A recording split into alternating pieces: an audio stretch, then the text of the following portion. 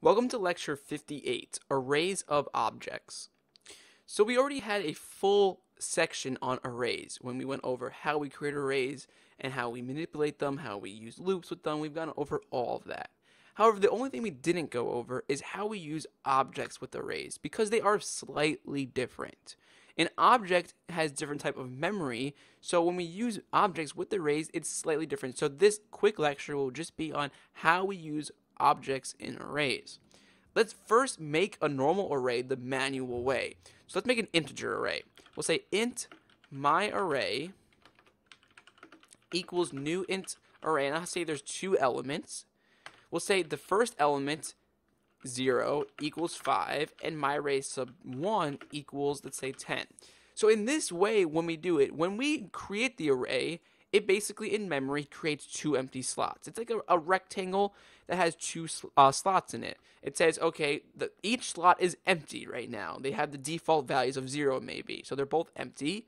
And then I go in manually and say, okay, the first slot has the value of 5, and the second slot has the value of 10. That's what we do. However, with an array of objects, each memory slot is different because each memory slot needs more memory, because each is a reference type. Like I said, in an integer array, the array itself is a reference type. That's why we use the new keyword. But the actual elements are integers, which are structures, and are not reference types, so we don't use the new keyword with them. That's why when we actually set the value of each, we don't say new. However, this is how it differs from regular with arrays of objects. So I have that class called person again from the last lecture, which is really basic, just a private name and a private age, constructor, and two properties for accessing the data. So very simple person. So I want to make an array of people, so it will have two persons in the array. So to create it, we're going to say person array. It's the same exact thing as int array.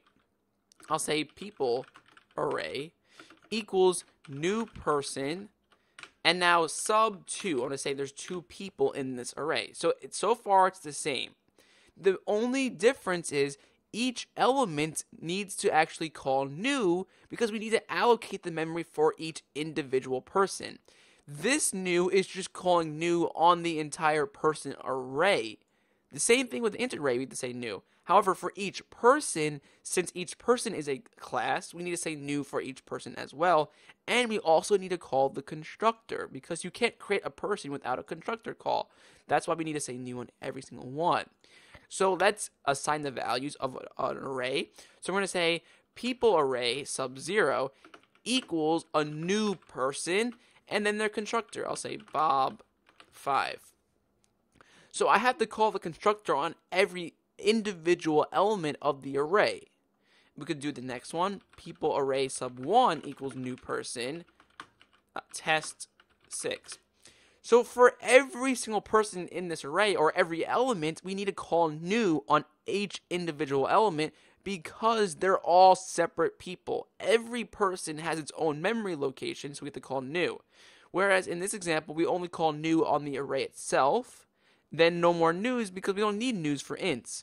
But we need a new for the array itself, and then each element is a person or a class, so we need new for each element as well. So that's really all I wanted to point out in this, so that anytime you see an array of objects, you understand why new is being called so many times. We can lastly just use a basic loop just so you can see how a loop would work with this, even though it works the same exact way with every array, but how we can print out the name and age of every person in the array. So let's make a loop. We'll say for int I equals 0, as long as I is less than the people array.length, so how many people are in the array, I++. Now for each person, we're going to actually print out, we're going to say console.writeLine, and we'll put in the name, comma, age, and then we'll just plug in people array sub I, so that's the actual individual element, dot, name, comma, people array sub I dot age. So now we just plug in the name of age of that specific element in the array. So if I run it, this is how we iterate over an array of objects.